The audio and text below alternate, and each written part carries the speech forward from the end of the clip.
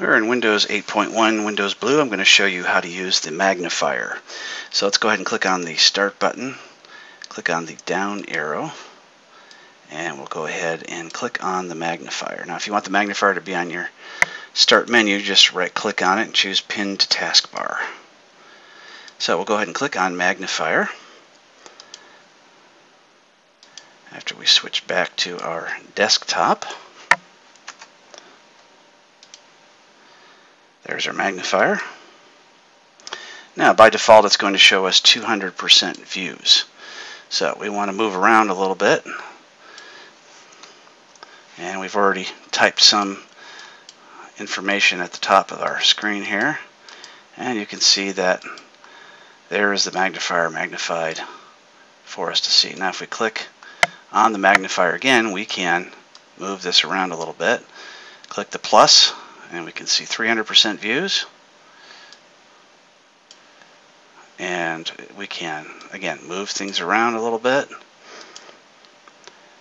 There's 400.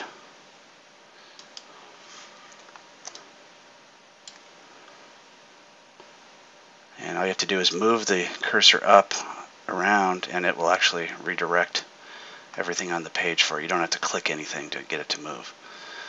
Click on the magnifier again. 500, 600, 7, 8, 9, 1,000.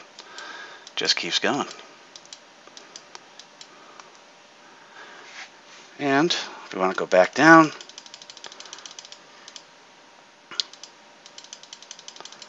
and we also have views here, so we can click on the lens. Let's go back down again a little bit.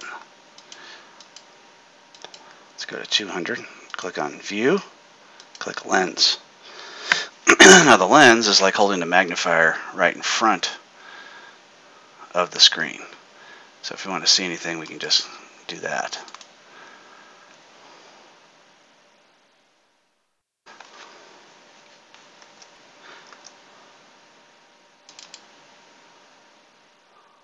Alright, now to get out of the lens, just click on there, click on views, and go back to docked. Now, docked is a little bit different. Docked shows you the top of the screen is the magnifier, and you can move that around if you want.